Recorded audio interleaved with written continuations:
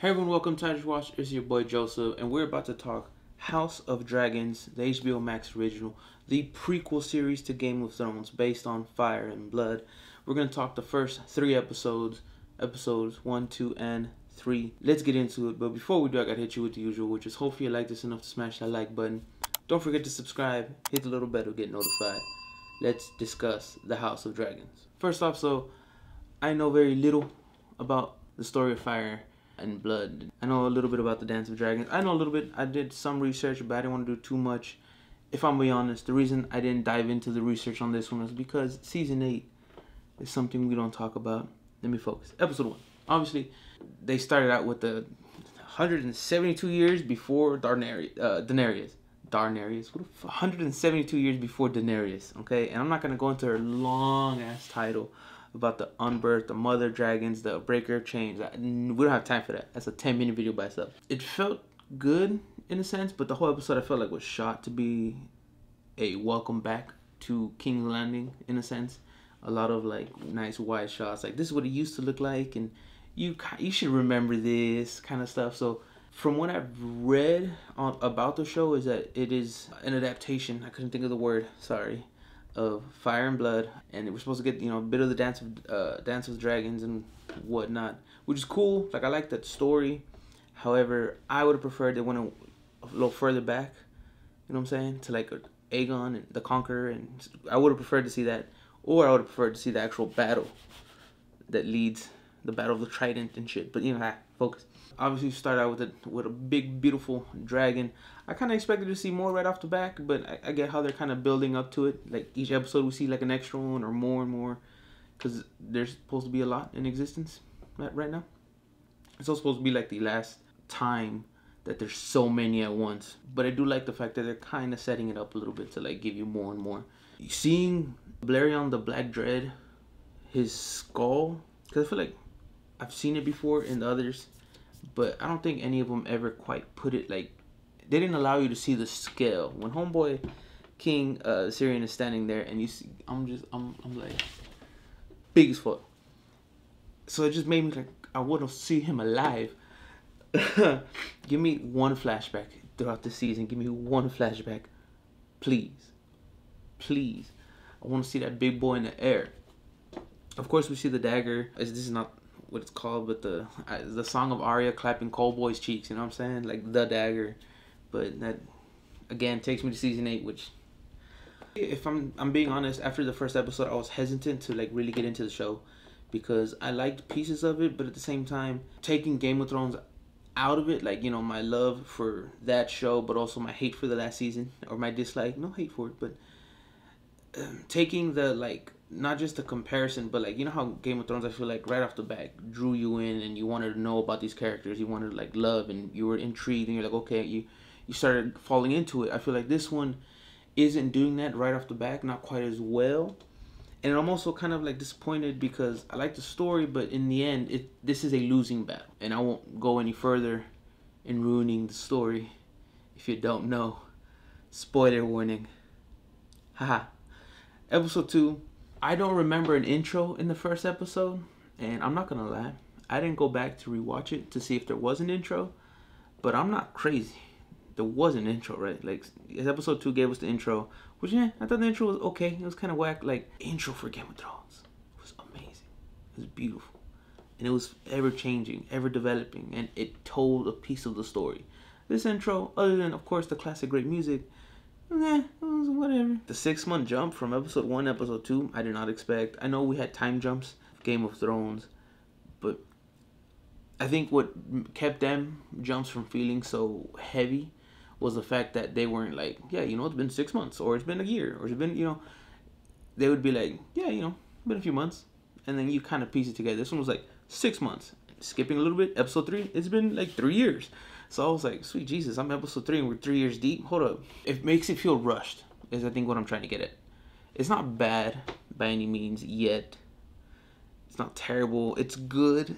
It's not quite as enticing as the first season of GOT was. First episode, first season, just like right off the bat kind of gives you that craving for more. I do feel the show is steadily getting better. Moving on to like when Rhaenyra pulls up on Syrax, boy, I was like, yes, queen. Like I was like, damn, gosh, she was gangster. All right, like for one, I like the design of Syrax, and I say that because I do not like the stupid bloodworm. All right, it's not. I know that's the design and stuff. That's fine, but Craxus looks weird because he does look like a giant worm, and he'd be moving his neck and doing shit like that and making noises I am not a fan of. All right, it is a combination of fear and a combination of ew. You're a big dragon. Don't be coming at me like some gusano. And then of course it leads to the betrayal, which which is obvious, and as we get further, it makes more sense. Plus, jumping to episode 3, I'm kind of going quick because there's only a few things that really stood out to me. It's really the beginning steps of the craziness. I have no idea how many seasons they've either announced or committed to.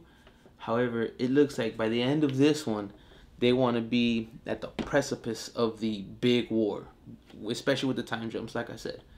Episode 1 to 2, 6 months. Okay, nothing crazy. Episode 2 to 3, 3 years. It's a little more drastic. However, I say that, pause, pin in that. The scene when they cut the baby out, I know Game of Thrones was gory and bloody and lustful. Not an issue. I don't think I was ready for that. Because I was watching it and I was like, all y'all gave it was some milk of the poppy, but y'all just, boy was like elbow deep, like 2 or 3 elbows deep. And I was like, y'all really gotta do it like that? Just didn't feel right to me. I like the council. I'm trying to stop picturing it. Otto, I don't trust him. I want to, because I feel like he's trying to be good for the king, but I don't trust him. He's giving me too much of Littlefinger vibes. Corlys, give me a sec, all right? Because these names, I'm trying to put names to faces, and all that comes to mind is the people I love from the original, okay? And all those last names, all the information that I learned, I read, I researched, and I threw away vital information in my life to store that. My little dude on the file cabinet is like watching this and going like, we don't remember any of these names. And I'm like, it's prequel, these names didn't exist yet. And he's like, so what do we do with this information? And I'm like, get another file. We're gonna need another one, because they'll say a name and I'm like, who the fuck is, oh yeah, that guy, oh yeah, her. I'm trying to keep up. I'm gonna get the dragons' names right from the jump. I actually really liked Alicent until, I mean, I knew she was gonna become the queen, but I liked her until then, because I felt like she slightly betrayed Rhaenyra. But also I like Daemon when you shouldn't, because he's a piece of shit, but I'm all over the place. Also the fact that we get the Lannisters and you get, was this like Jason Lannister, I think was his name. I love the fact that he kind of walked up to her and like, you ever been with a lion before? And I was like, whoa, chill, take a step back. She's a princess, she's soon to be queen. You don't talk to her like that. Don't do that. That's weird. You're a Lannister. Present yourself like one, sir, please. All that shit aside, when Daemon shows up where the crab feeders are at with his dragon bloodworm, and burns it, and then they all run away, and he like gets shot and then takes off. I was like, bro, you are a dragon riding monster, and I feel like you lost that initial fight. And then of course we find out jumping that he's losing the fight, the whole war, him and the fucking sea snake. I'm gonna remember nicknames before I get actual names down. But Valyrian, the sea snake, it's Corlys. You know what I'm talking about. This guy. But also that character, I liked him. He had swagger, but then like right off the back, he bitches and betrays the king. Like whatever. Anyways, loses immediately with the arrow to the shoulder, and I was like, bro, you aren't a dragon. And why did no one? I was like, dude, circle around them with fire. Trap them first, so they can't run. Why would you just and then land? I was like, bro, fire breathing dragon that flies. You need to fucking draw a circle and fire so they're stuck in the middle, and then slowly rock them out. Anyways, that pissed me off. But they made up for it in the 3rd episode. I feel like I'm being a little aggressive, and I apologize. But they made up for it in the 3rd episode at the end with, when you get Daemon's, like, it's not what it's called, but like I called it like his solo Normandy, because it was like a suicide mission, and he just like pulled up and then whipped out his sword and then said haha, and then start going to work. I was like, God, bro, I don't, like, you're a piece of shit. I don't want to like you, but I'm starting to like him, and that's an issue. Especially when going back to when Homegirl pulled up, this is episode 2, with Syrax, and she was like, "Murder me, bruh. You want throne? Murder me, Theo. I'm right here, What you gonna do?" And he threw the egg at her and said, "You go home, bitch," and walked away. The family dynamic part is cool. Part of me wants to love the show because it's Game of Thrones related. Another part of me wants to dislike it because it's not Game of Thrones, because I still want my proper ending. And then a part of me is like super hesitant in the middle because I like pieces of it. Some of it to me is okay. Some of like the visuals with like VFX and stuff is kind of mediocre at moments. But overall, I think the show itself is starting to pick up speed. I think it's a pretty good show. And I think it has the potential to be great. And down the line, I'm probably going to love it. However, part of me wants to just commit already, but another part of me is just scared. I've been hurt before, so that's where I'm at right now. My walls are up, you know, the wall. Anyways, I'm intrigued, and that's where I'm at. I'm intrigued.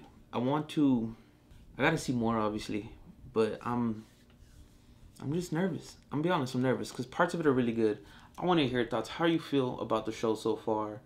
Are you enjoying it? Do you dislike it? Do you hate it? Do you love it? Let me know. Do you agree, disagree? What were some moments that really stood out for you? Of course, there was a part when they had, was it Rickon Stark?